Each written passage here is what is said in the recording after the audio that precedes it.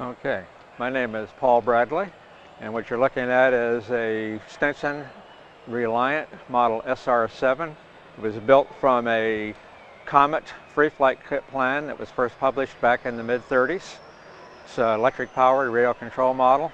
Uses a single cell lithium battery, and for power it uses the gear drive and motor from the Park Zone Micro P51.